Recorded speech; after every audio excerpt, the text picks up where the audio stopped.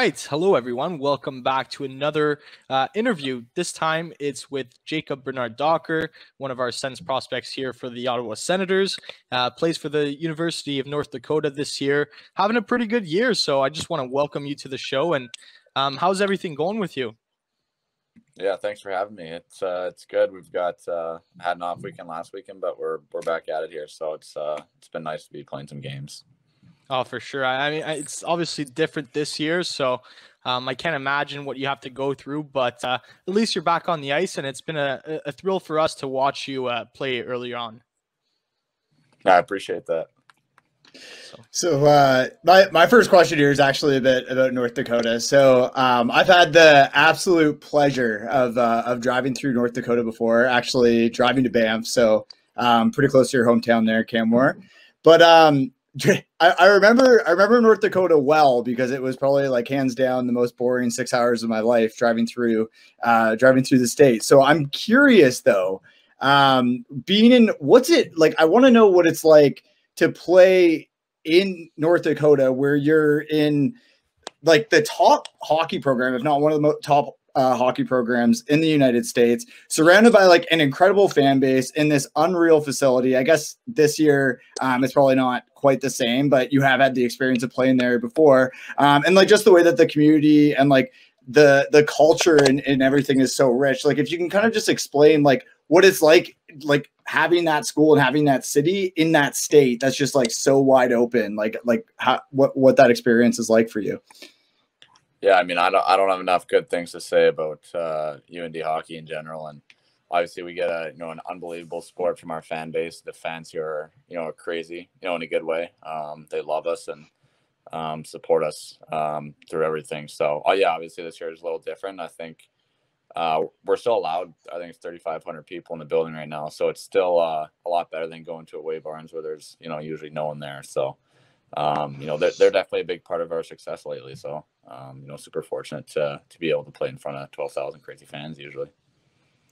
Awesome. And you grew up in Canmore, Alberta, right? Which is, sort of well known for its skiing, and it's a mountain town. So, going to play hockey, probably one of the biggest states and biggest schools, it's way different than what you have around town. But I just want to ask why you chose hockey and not skiing, for example, where it's well known around your town. Yeah, I grew up doing a lot of skiing. My family would always go out. My brother and my dad were both snowboarders, and then me and my sister and my mom always did the skiing. And it was actually my mom's decision when I was young to put me in hockey. I'm not exactly sure why. And then my dad kind of just went along with it. And I was pretty fortunate to have my dad kind of coach me through some of the minor hockey ranks, and I guess it kind of just took off from there. Awesome. See, it's cool. You started in Alberta and you're going to Ottawa. I started in Ottawa. I currently live in Alberta. Oh, no way. Yeah, I live in Edmonton. Oh, so really? I've enjoyed those mountains, man. The Iron Goat is my favorite restaurant. I actually haven't been there too much, but I've heard really good things. I was there probably.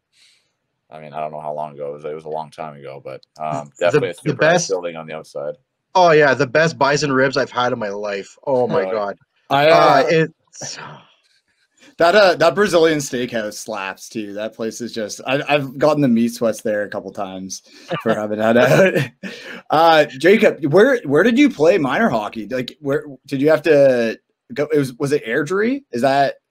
I played Bantam and Airdrie. I grew up playing in Canmore until I think Pee Wee. I was out in Cochrane, and then Bantam was Airdrie. Yeah. And then so you would have played against like Cale Makar, right? Like you would have grown up playing against him and just. I didn't play against him in Bantam because he was, or midget because he was 2 years older than me. But I played against him in junior, my rookie year, and yeah, he's to this day by far the best player I've ever played against. Oh, yeah, because. So I'm gonna ask, why was it so important for you to commit another year to UND when you clearly could have been playing in the AHL? I mean, nobody could have saw the pandemic coming, but at the time you committed to UND as opposed to just going straight to AHL or coming to the NHL camp.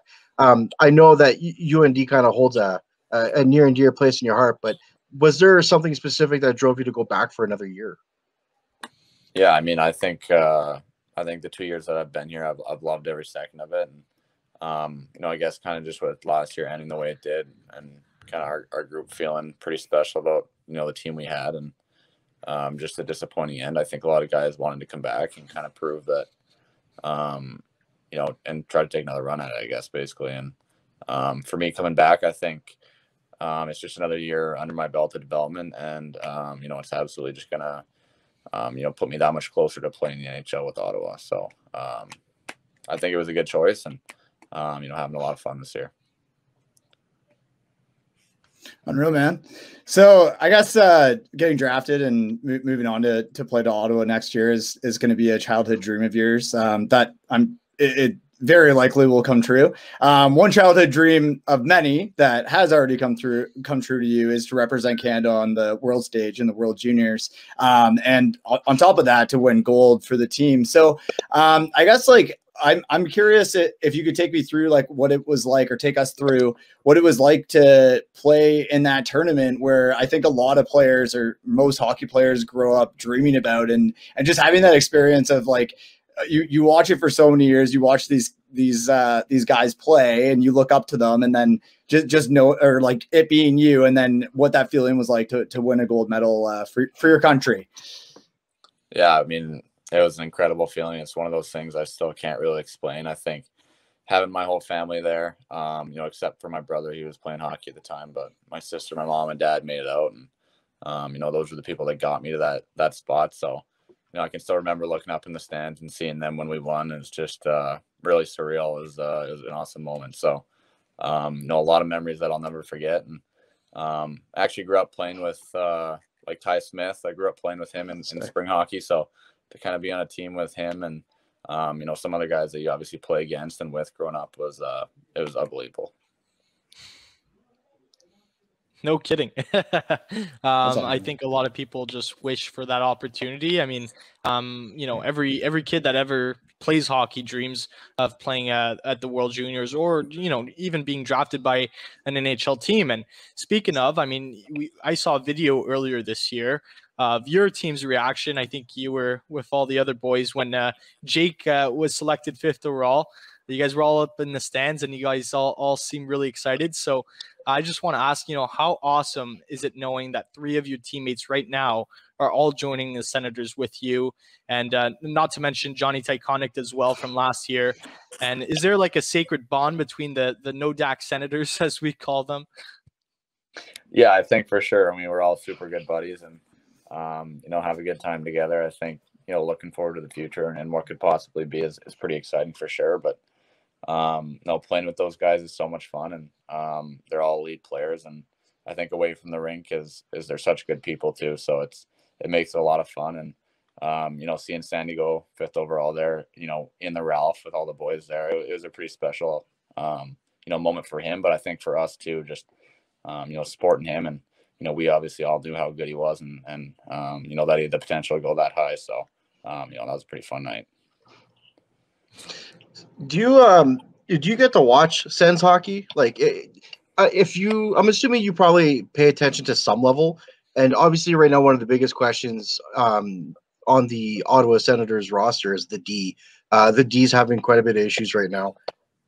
Next year, are you hoping to just maybe get another year into the AHL and kind of see how that feels like? Are you hoping to try and make the team right out of camp and put your skills to use in Ottawa right away? Because I think at the end of the day, man, I could speak for most fans when we say we want to see you in that 2D jersey in Ottawa. But what do you think? Yeah, no, to answer the first part, I definitely followed them. I was actually just watching the Oilers Sens game right before I came on with you guys here. So, no, they're definitely making a lot of progress. And, I think as a young prospect, I think my goal is, the reason I came back is to get another year under my belt and to be more ready for that National Hockey League level. So, that's absolutely the goal, is to step in and try to contribute and make that team. But, obviously a lot of hard work to be done. And so I think it's just focusing on, helping my team out at North Dakota right now and seeing where that takes me at the end of the season. Okay, I just want to ask you, what are you weighing in at now? Do you know? Like 190.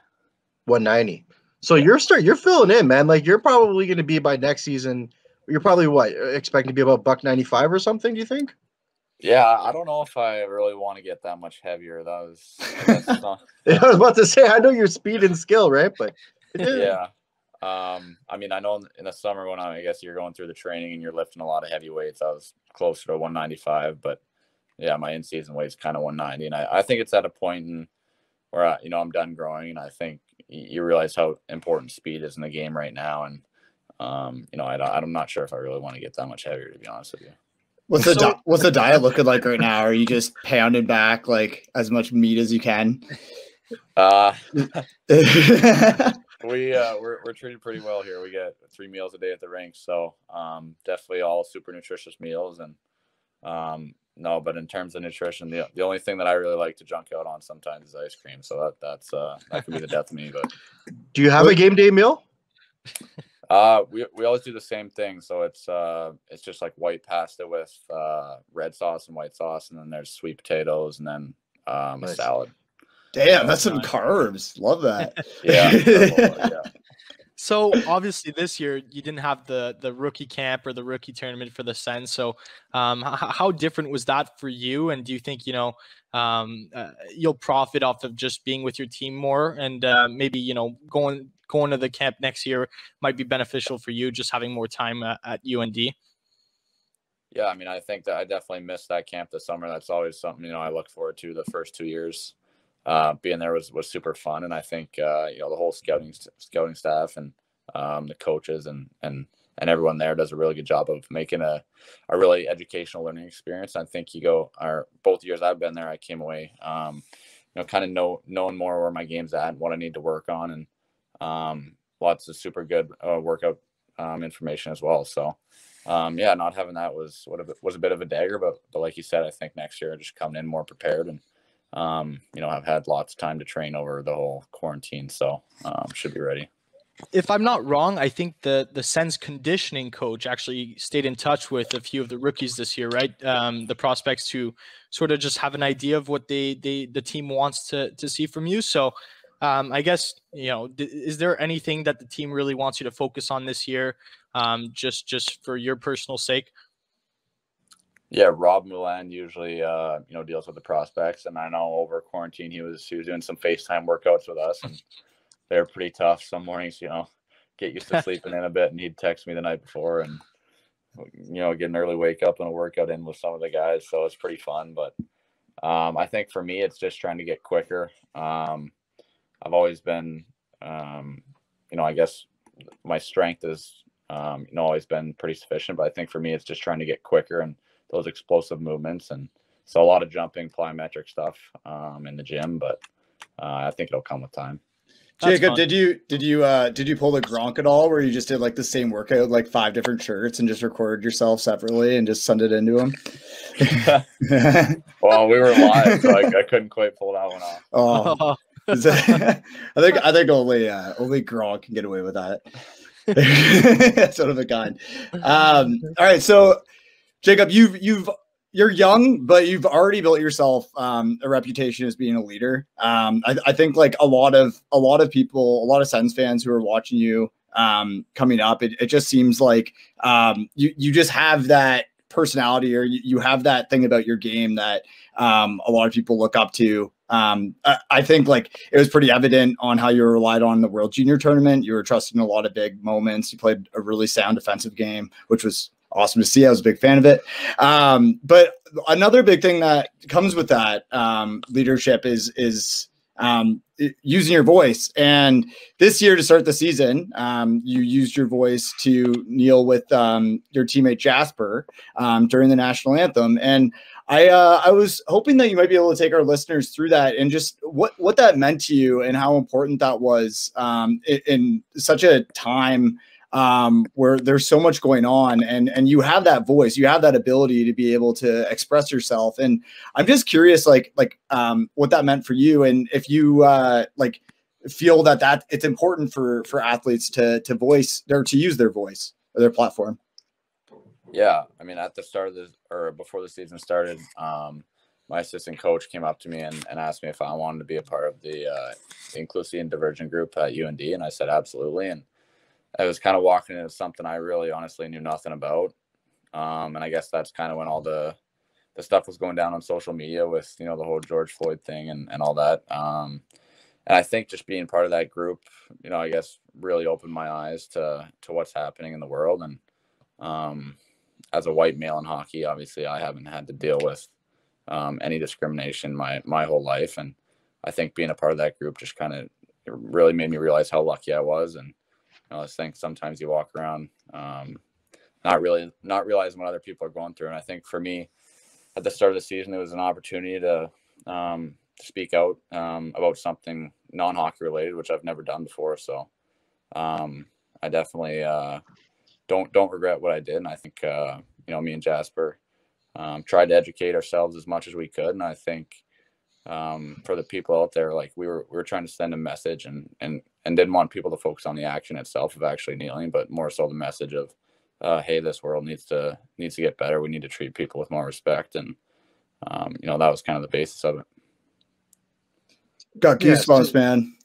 Yeah, like that's really cool. Like we, with it being Black History Month, we're gonna have Akil Thomas on our show at some point this month. We're just working out the details, but we think it's really important, man, that not just like hockey community, but sports in general. I mean, in hockey, it's a little more emphasized on because there's not as many Black hockey players, but like it just needs to be a better place for Black athletes to be like, hey, you know what? Maybe I want to try hockey. Because we've had some of the best players that were Black hockey players, right? And it's just,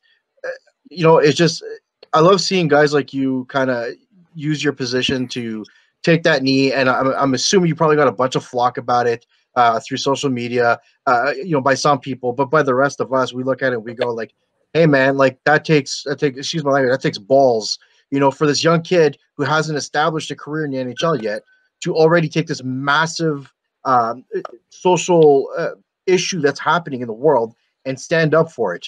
Like most guys are too afraid to do that when they haven't established themselves as an NHLer yet. They're scared to take that that position. But you kind of just grabbed it by the balls and you said, you know what, I'm going to stand up, and that is what it is, man. So kudos to you. Just all more respect from me and Sens fans, honestly. I really appreciate that. Yeah, it was definitely not an easy thing to do, but I think, like you said, there's some people that didn't agree with it, and that is what it is. That they were, raised a certain way or whatever it was. But when I had some Black athletes reach out to me on social media, and I had a ton of positive stuff as well, along with people who disagreed. But I think when a few Black athletes reached out to me and kind of just said that it made them feel more comfortable in the dressing room with kind of where hockey culture is at right now and how it's not very inclusive, I think that kind of made it all worth it to me, and just to try and make people feel more included. I love that, and I think it takes a lot of leadership, obviously, to sort of just stand up and use your voice, like Brennan said. But so you're wearing the A this year, and I know that's always special for players. How does that feel for you? And I guess I just wanted to touch on Jordan Kawaguchi as well, because I don't think he's got picked up by an NHL team yet. So as a teammate, how would you sell your captain to an NHL team?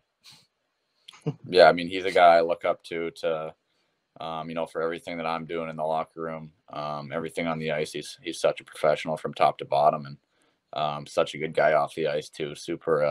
Super friendly guy, and easy going off the ice. But I think when he gets on, it's just that laser focus of, hey, how do we win this game? And he's just such a team player that way. So he's really helped me out for sure. And wearing the A has been an absolute honor. I think there's so many guys in that room that could be wearing that instead of me. But, for my teammates and coaches to kind of, allow me that opportunity has been super special, and, something I definitely don't take for granted. So, Jacob, sorry, I just got a question here. What does the logistics look like for you guys right now for playing? Like, because you're full time in school, and then you have to do this bubble situation. Like, what kind of gong show are we looking at? Like, what does your weeks look like? Yeah, so we had that bubble in Omaha, the first 10 games. We had 10 games in 19 days, which was pretty crazy because it was right in the middle of our finals, which was tough. So, we actually had a few days where guys had to basically practice for 15, 20 minutes and get off the ice and run to a final. So it was a little hectic, but I think the league did a really good job of and every team of really just adapting to the circumstances and getting those games in. So that was definitely a unique experience. And, I think the guys had a lot of fun, bonding there for 19 days in the same hotel. And, yeah, obviously things start to get maybe a little bit old, but I think you definitely appreciate what the NHL guys went through after that. So it's been a cool experience. I think we're doing another mini bubble here for playoffs. I think it's actually going to be in Grand Forks, so that'll be exciting. Oh, sick. Awesome. All right, so before we let you go, I think this is a question a lot of Sens fans are curious to hear from you. But just as a leader in the locker room, what can you tell us of Shane Pinto, Jake Sanderson, and Tyler Kleven's game, that has impressed you so far? And how mature have they been since joining the program? And what kind of teammates are they? Yeah, I think obviously Pinner's taken off this year. If you guys have kind of followed along with him, he's been tremendous for us, scoring a lot. I think he's doing a lot of good things on the defensive side of the puck too. He's an absolute monster in the face-off circle. I think one night he went 18 for 18 or something like that. Which is absolutely is that good? Yeah. So he's had an awesome year for us so far, and great guy in the room. So and then Sandy, his skating, I think, kind of speaks for itself. It's honestly unlike anything I've ever seen.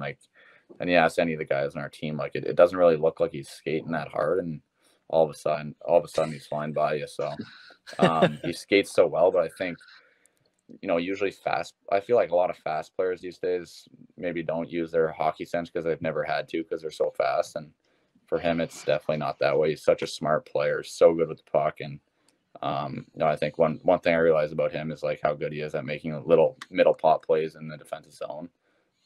So that's definitely something I've tried to pick off of him. And then Clevy, I think, when he came in the summer, I definitely did not expect him to be as fast as he was either, being that big. And and all summer, all the guys are saying, they heard that he's a big hitter, and I was, everyone's kind of just waiting for it to happen. And first game, he lays 2 huge hits in the first period. So he's a guy that definitely opens up a lot of space for other guys on the team, and he's got an absolute bomb of a shot from the point too. So yeah, the World Juniors too. You watch him on the ice, and you turn on, you look at the TV, and you see a big hit, and you're like, oh yeah, that was definitely clever. Yep, definitely. Yeah. Man, he's got some hands on him too. I don't think people realize the skill level he's got. Yeah, I was a But little those surprised. guys have been a ton of fun to play with, and all super good guys off the ice too. So awesome. And so I think I've heard a nickname earlier from you mentioning. I think you said Sandy. Is there any nicknames that are going on that Sens fans could really get an inside scoop to sort of call these guys just to have it in advance? Obviously Sandy's a good one, but is there a Bean nickname for Pinto? Because we'll get it trending on Twitter.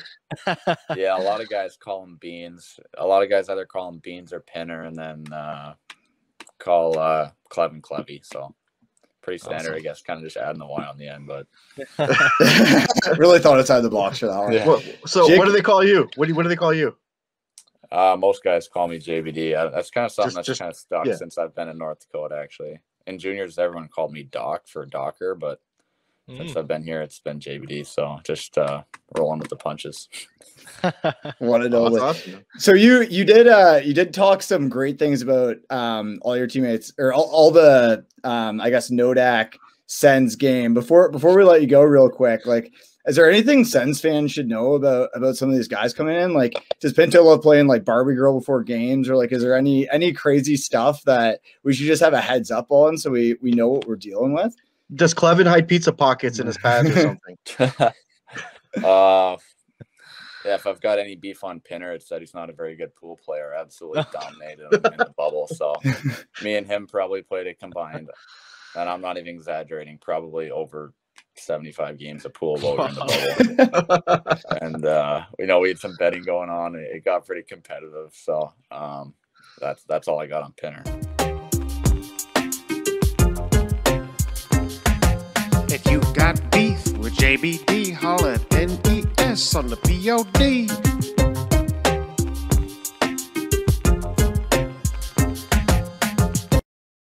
He's better in the face-off circle at least, so that's all that Much matters. better, Awesome. Well, I just want to thank you again, Jacob, for joining us. It was obviously a thrill to talk to you. I mean, we're all huge Sens fans, and we can't wait to see you on the ice with this team.